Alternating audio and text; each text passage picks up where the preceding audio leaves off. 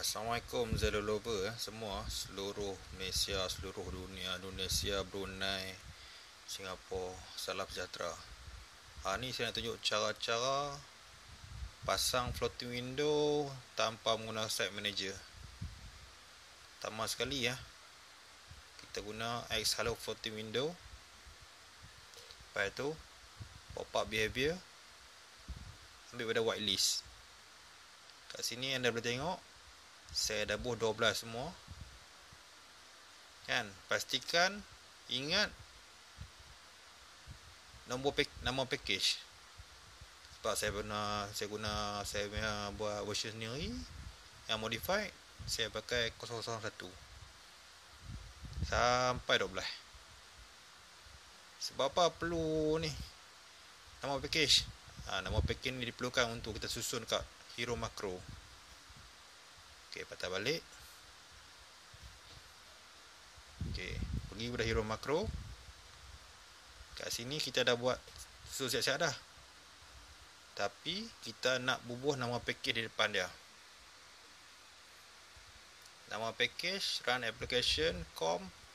Lepas tu akan ada slip 500. Slip 500 lah kali slip 5000. Yang ni yang mana kita record lah, susunan kita ikut floating window tu. Kan, semua ni lah. Tak payah ni lah, yang ni ikut handphone masing-masing kan. Pasal nama untuk model handphone pun tak sama.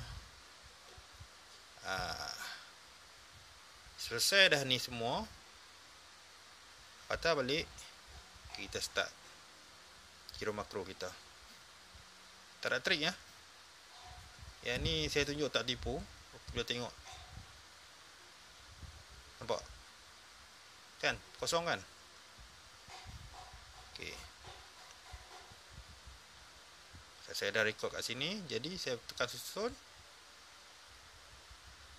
Time sekali. Speed ikut boleh pakai maksimum sampai 20 selagi handphone tu support. Kan? Dapat? Tekan play. Nampak kat atas tu? Dia keluar kan? Dia keluar bawah dah. Dia akan auto susun. Jadi tak perlu lah site manager kan.